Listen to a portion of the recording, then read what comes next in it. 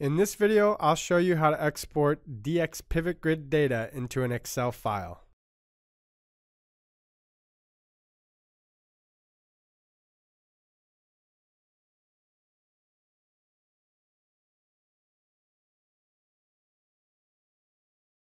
I've already created a simple web page, added the dxPivotGrid widget to it, and defined a data source and columns for the pivot grid. And here it is. It displays information on sales. Now let's add the ability to export data for end users.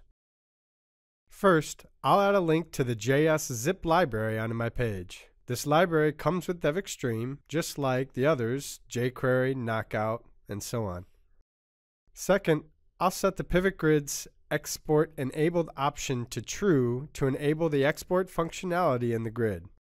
Let's take a look at this in the browser. Here's the export button.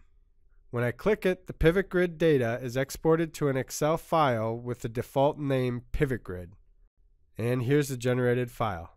Everything works fine. Formatting is maintained, and now I can continue working with the grid data in an Excel file locally. Now let's see how the pivot grid features are supported during the export.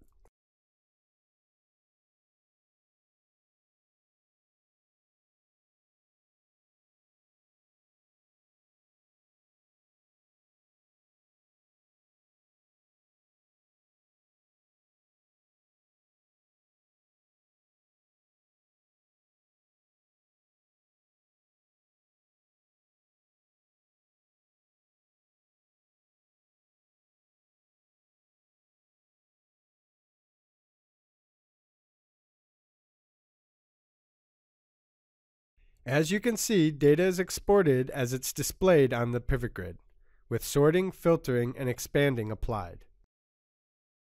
Finally, I'll set the generated file name to sales using the export.filename option.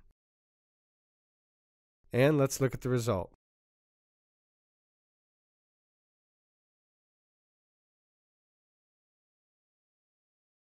And that's it for this video. To learn more, make sure to check out our documentation online. Thanks for watching, and thank you for choosing DevExpress.